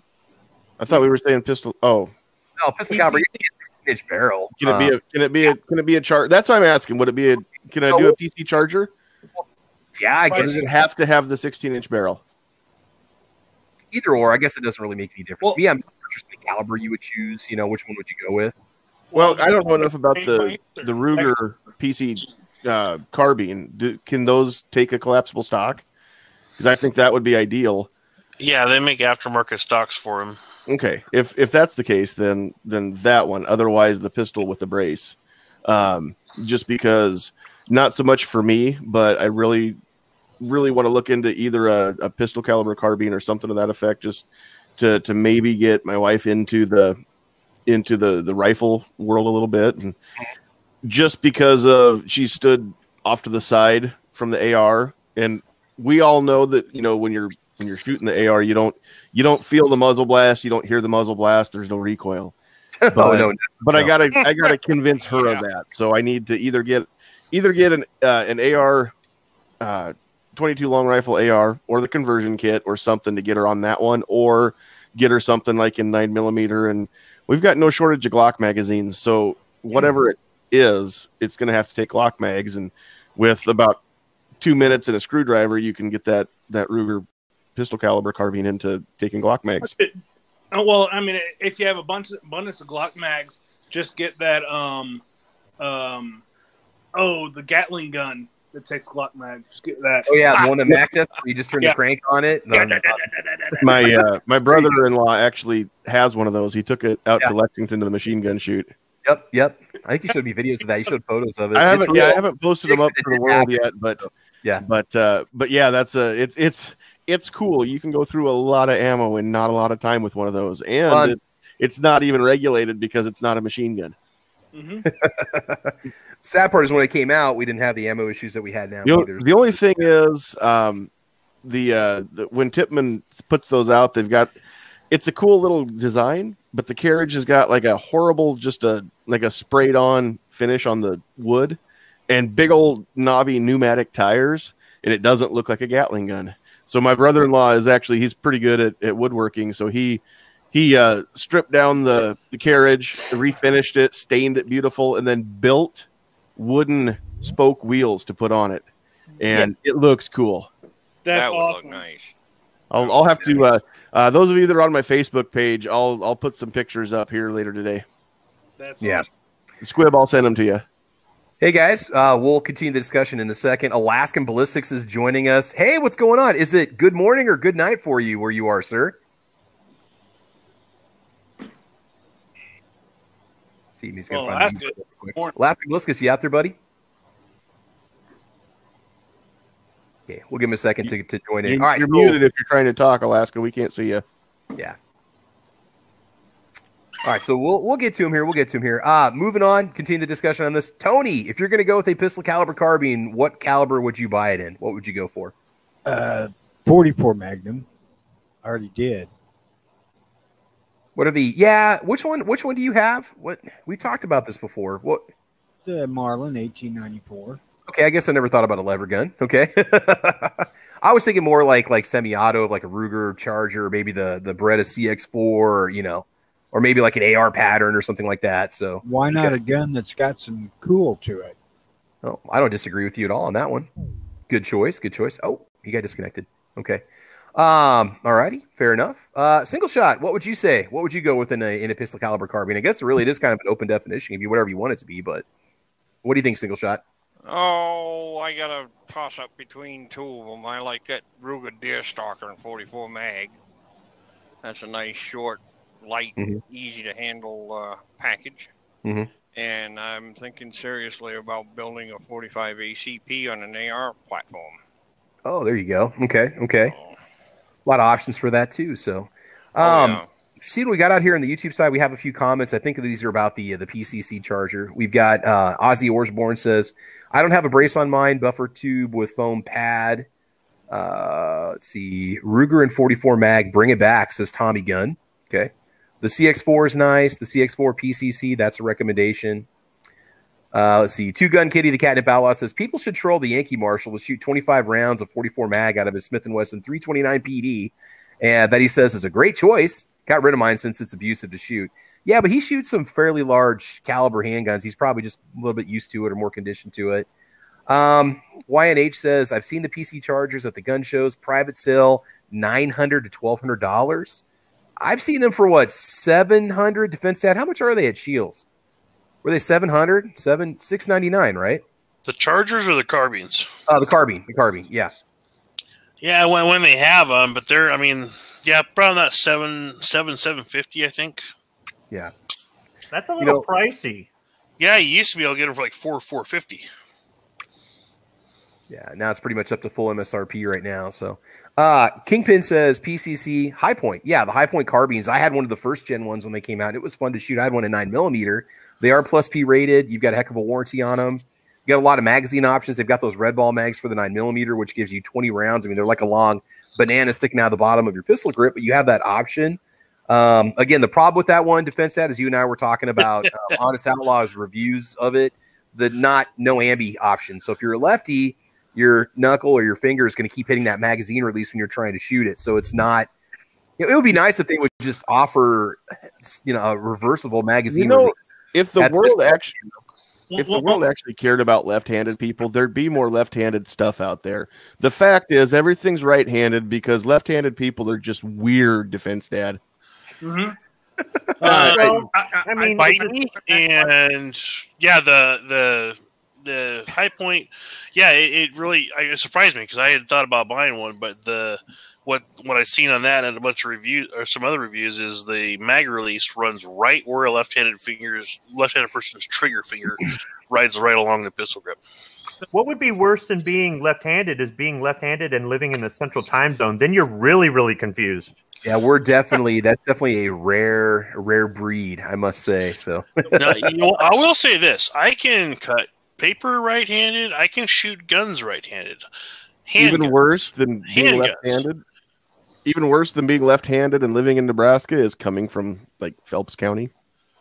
I don't know. I can't shoot the broadside of a barn right-handed with a rifle, but it's partly because I'm really, really left-eye dominant, and I am not a contortionist. I cannot get over there to sight in. Well, yeah. I shot all the competitions right-handed but left-eyed. Wear an eye patch. Nope. The reason I went with a 9mm that takes Glock mags is because you could have MBX makes 58 round mag extensions. So you could have 58 rounds in a magazine if it takes Glock mag. So it's a possibility. Hey, real quick, let's let Alaskan Ballistics give himself a little intro to the channel. Alaskan, can you hear us okay, buddy? I can hear you this time. Yeah, there you go. Couldn't hear you. So welcome to the Caliber Corner. So we're just having a little discussion. Why don't you talk about your channel real quick, get your plug in, and then tell us what's one of your favorite calibers to shoot? Because you test a lot of different kinds of ammo on your channel, real heavy on the 10mm side. What would you have to say? What can you tell us about yourself? Well, thanks for letting me join again. It's been a while. I'm sorry. It's like really early in the morning here. But and I always want to go on your show, but I'm usually sleeping. So I always have to catch it the next day or listen the next day when I'm driving to work. But yeah. Yeah, it's 6:30 a.m. here. So talk about Central Time being crazy. It's we're 4 hours behind. We're an hour behind left coast time. Left coast time, whatever you want to call it. Coast. So my channel is just I do everything I can over the chronograph and anything I can get my hands on, any type of gun I can get my hands on, and any type of ammo combination with that gun, and then I'll shoot it into a redneck science test. That's what my channel is all about. Some fun, some pork ribs and shoulders, and I do everything from 22 long rifle to the biggest I've gotten on the channel so far is 375 Ruger. So, so I saw the topic today and favorite calibers, I'd say, I have to break it into handgun into rifle. Yeah. There's no way I can choose between one favorite caliber. Oh, yeah. Well, a handgun for me is 10mm, simply because while I prefer like 460 Roland or 45 Super, those are both like nominal to get ammo for comparatively in normal times. Yeah. And like right now, you could probably find 460 Roland easier than 10mm, but here, but I'd have to say 10mm because I've got defensive ammo that out of the 6-inch Glock 40 is getting over 800 foot-pounds of energy. I've got bare defense loads that will get the penetration that are 700 to 900 foot-pounds of energy, and that's in the Glock 40. And that's a good home defense load, home defense gun. You're talking about the same kinetic energy that a 10.5-inch AR pistol has, as far as kinetic energy is concerned. Sometimes a little bit more, depending on your setup and everything. And I just think that 10mm is your best all-around handgun cartridge. If the Russian zombie apocalypse / ATF leftists take over and they're all parachuting over Alaska, and 10mm is a good handgun to have. And there's more 10mm here than anywhere in the world. Yeah, it's probably a popular round. Now, what about your prices, man? Pre-pandemic pricing, were you paying just what we were paying mainland? I would pay what you would pay on the shelf, but not necessarily online prices. So there is a little bit more in shipping for the local dealers, but you didn't see it in Cabela's or Bass Pro, whatever it was in Texas and Cabela's. It was in Anchorage, But local dealers, you typically have it for $1 or $2 more than Cabela's for shipping, because ammo can't be shipped here unless it gets on a barge in Washington and goes through exportation process and then gets put off that barge somewhere in Alaska at one of our few ports that have a road system. And so it's pretty difficult to get ammo here, especially special order or anything like you want, but that kind of thing. So, but rifle caliber, really hard for me to pick. But I'd have to go up here 7mm Remington Magnum if you want an all around. Most people would say 300 Winchester Magnum, excuse me. But I went to buy a 300 and all they had left that day on the Black Friday special was 7mm.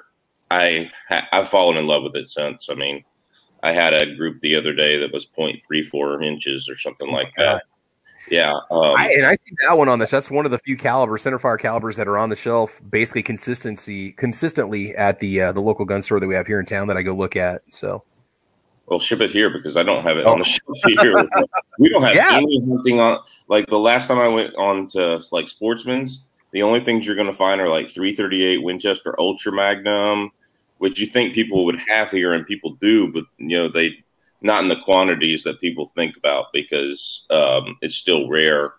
Like I saw some 7mm Ultra Magnum, some 270 Weatherby.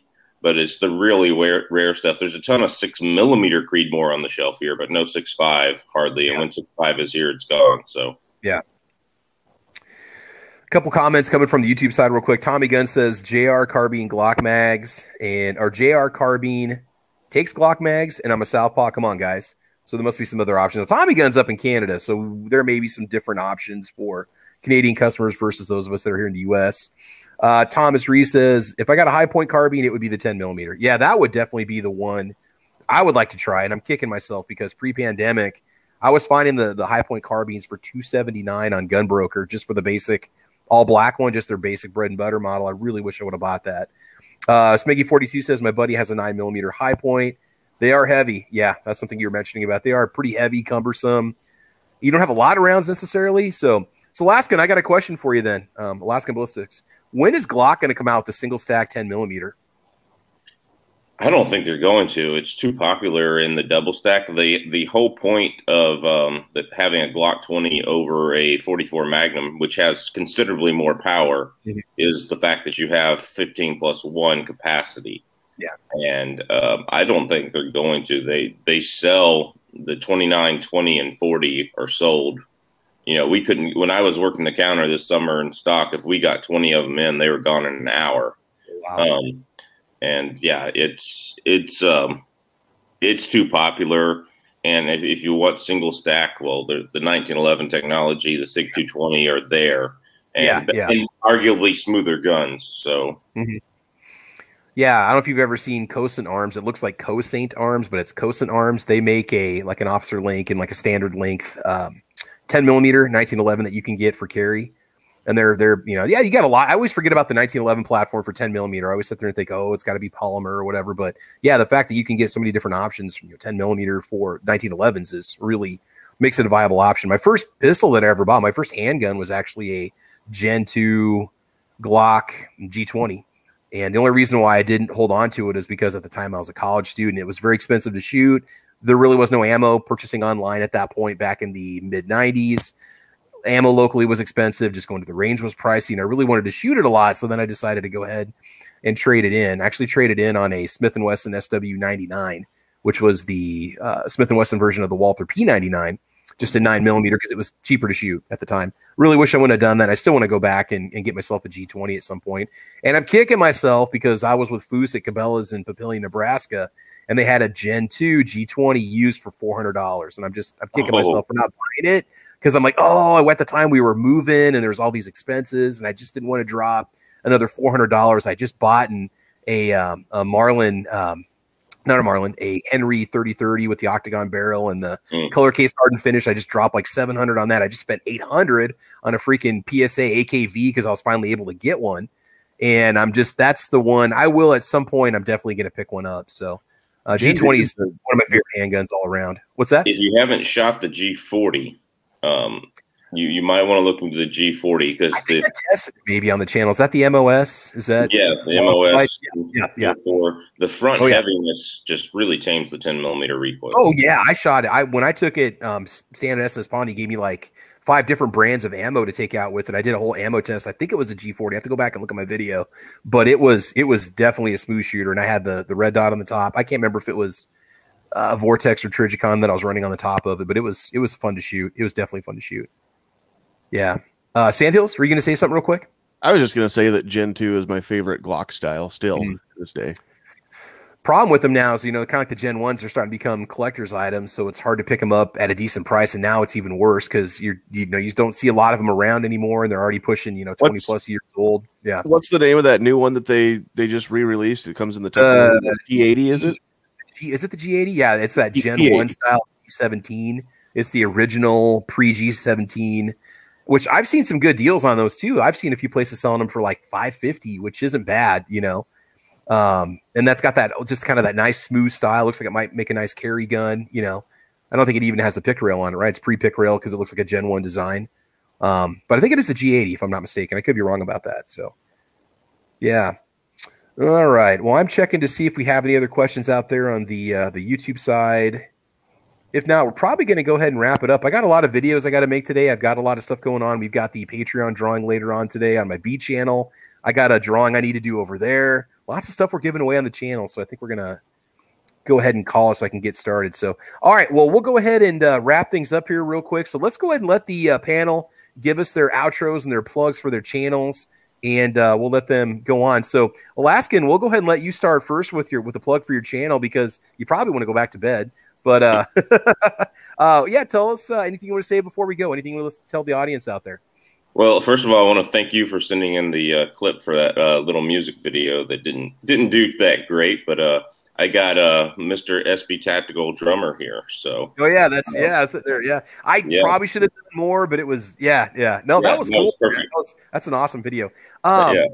Kingpin, let's put you to work real quick. It's From My Cold Dead Hands. Is that what we call it? Is that what the song is? From My Cold Dead Hands song video or something like that. So find that music video, Kingpin, and if you could, buddy, post that link in there for everybody watching. You guys need to check it out. We need to get that in circulation because it doesn't have, unfortunately, a lot of views, and there's a lot that you put into that, man. That's an awesome song. They aside from the time it took to write and record the music itself, it's 6 or 7 hours of video editing straight through. Wow. It's crazy. Trying to link up everybody's lips to the sound. Pretty crazy, but I've got some hand load videos coming up the next few weeks that I did. I tested some random brass 60 grain VMAX and the 7mm Magnum with the group I was telling you about with a 120 grain tipped TSX going 3,600 feet per second. So, dude, that's cooking. Yeah, that's a B. What kind of? That was feet per second. What's the energy on that? Have you calculated that at all? Yeah, it's only around 3,400. You don't have enough bullet weight there to have tremendous energy, but yeah, it's pretty fast. I also will have coming up. I took some 7mm 08 Fort Scott tumble upon impact, and I loaded it up with the same load. It's also 120 grain, and a similar load. It was going about 3570, and I'm going to see if that penetrated body armor, rifle-rated body armor. So that's going to be on the channel. We're going to see if it does it. So I'm not spoiling the results on that. But. Yeah. So Kingpin said, "Is it on Alaskan's channel?" It's on your primary channel, isn't it? The music video. Yes, sir. Yeah, it's on Alaskan. So look for the Alaskan Ballistics channel, and it should be on there. So cool. All right, man. Well, yeah, I appreciate you joining in, and I know there's a bit of a time difference, but it's awesome having you here. I'll try to get on your show. Generally, I do a lot more podcasts when school's not going on because I've got the evenings off. I can stay up later and stuff. But I do appreciate you sending me links, and I'll join in when I can, so keep doing that. And if I ever have breaks and stuff where we got some time off, I'll definitely jump in on your podcast. For me, I've just been calling tonight at like 9 o'clock every night because I got such a long day up at work. But appreciate it, man. Thank you so much. Great having you stop by. Cool. Single Shot, anything you want to say before we go? Well, check out the channel. Mm-hmm. Single Shot with an exclamation point after the T. I'm thinking about a couple of videos that I want to get done. I want to get a couple more pieces of equipment done, and we'll be doing some shooting videos here as soon as it warms up a little bit. It's just too daggone cold out there right now.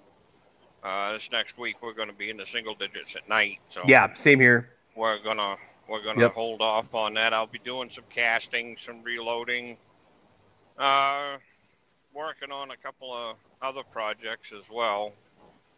But other than that, thanks for the invite. Always have a good time with you guys. Take care. God bless. America moves by truck. Well, take care. We'll catch you folks on the next one.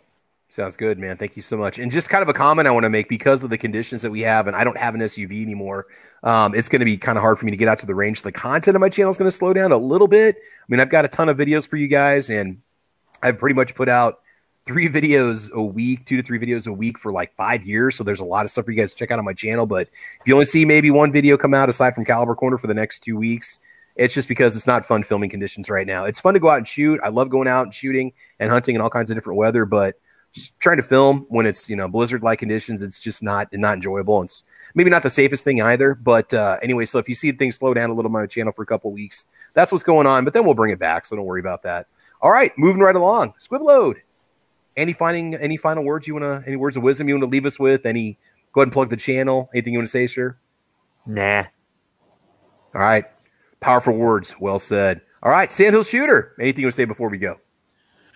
Yeah, just go check me out on YouTube. Check me out on Facebook. We do a weekly live podcast, kind of like this one, but not nearly as good. Tuesday nights, 9 Central. We've got Matt Locke from the Matt Locke Show down in Texas joining us hopefully this week, as long as everything works out for his schedule. And I got invited to be on Second Amendment Foundation's The Weekly Bullet podcast today at noon Central with Paul Lathrop. So go check that out just on YouTube or Facebook. Find Second Amendment Foundation, and you'll be able to catch that. It's kind of a wrap up of what's gone on this week. Will you be putting the links out on Facebook too, so we can catch it? Like once? Yeah, okay. Yeah, absolutely. In fact, a lot of people follow you on Facebook. It might be easier for them. I should be able to post the link up even on YouTube on my page on the community tab too. Cool. We'll be looking for that. All right. And then real quick here before we get over to Tony to close it out, Rick's Life as I See It. What time is his show on today? He's got a Saturday show. Is it 3 o'clock, 2 o'clock Central Time, I think. Is that right? Yeah. Nobody cares about Central Time. 2 o'clock Central Time. So 3 o'clock in that time zone where it's too expensive to live there and the taxation is horrible. If nobody cared about it, it wouldn't be the only time zone that mattered, which it is. Exactly. The only time zone that matters is Alaska time zone. There, I don't even know what time zone that's called, but the Alaska time zone. So that's what it's called. We haven't seen Vandal in here for so long. Brisbane time was actually the only one that mattered for a while. Because it is like, isn't that officially where the new day starts on the actual globe? There's a certain spot in the world where it's like the it's like next week when he's watching us in the mornings or something here. Yeah, Alaskan. What is your time zone? That's a stupid question. Is it? It's Alaskan Standard Time. Yeah. Okay, I guess once in school it was just the 4 time zones, and they never included Alaska or Hawaii. We don't know if you guys are grouped in with some other country like Russian Standard Time or what. Hawaii down here they just call that night. Yeah, there you go. Hawaii is actually an hour behind us and 2 hours during daylight savings time for some reason. And then you're right, where the new day starts, it's called the International Dateline. It's a little bit beyond Hawaii. I think it's called, if I'm not mistaken, whenever there's any kind of an apocalypse that's coming to the world that's supposed to happen, whether it's the Mayan calendar and this and that, there's a place called Christmas Island, and you can look this up. It is a resort. It is an island. I think world scale wise, astronomically speaking, it is the place where the sun officially rises first. So everybody always goes there to see if the place has been destroyed. And there's like a blog for it. They're like, nope, we're still here. Another day on the beautiful beach. Christmas Island is fun. If you ever look it up, it's the actual spot where, astronomically speaking, the new day actually starts. It's kind of interesting, but don't know why I'm talking about that. Tony, anything you want to say before we go? Just remember the brilliant mathematics of 22 and 44. That's it. That's all you need to know, right? Very simple. 22 times 2 and you're done. That covers the calibers that a person needs. So that's it. Yeah. Excellent. Yep. Excellent.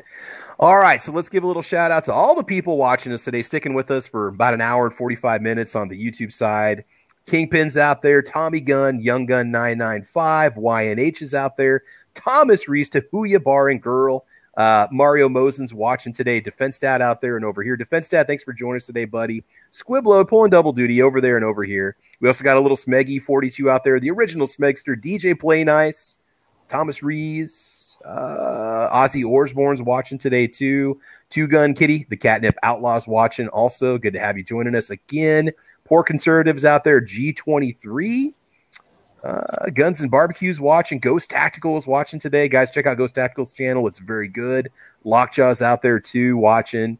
Man, we got a lot of different people out here watching today. This is great. Kevin Jung's out there. Johnny B. Johnny B was watching. Hey, Johnny B. Thanks, man. Appreciate it. We're not so spicy hot, but we're on fire today. So Foos is out there. Foos was over here. Foos, thanks for joining us today. Snake Doctor 78. And that might be about it. I'm trying to scroll to catch all the names I can. Anybody I missed, I want to apologize real quick. MKJO, and we're going to go ahead and call it at that. So anyway, this has been, and Tommy Gunn from Canada, thanks for watching today. This has been Caliber Corner Season 3, episode number 174, where we talked about our favorite calibers, the ammo, had a little viewer Q&A, and more. Thanks for sticking with us. Thanks for watching. We'll have another episode next Saturday. Same time, same channel. We'll start at 8 a.m. Central Time. Probably the most important, time zone anywhere because it's in the middle, it's in the center, and that's what we remember. So, flat earthers love our time zone because it is in the middle and everything revolves around us. So, anyway, this has been Caliber Corner. Shout out to SS Pond. Thank you for the support. You guys have fun, be safe. As you know, we will talk to you soon. Take care, guys. Bye bye. Bye, Alicia. Bye, Alicia. Adios, Alicia. Adios. All right.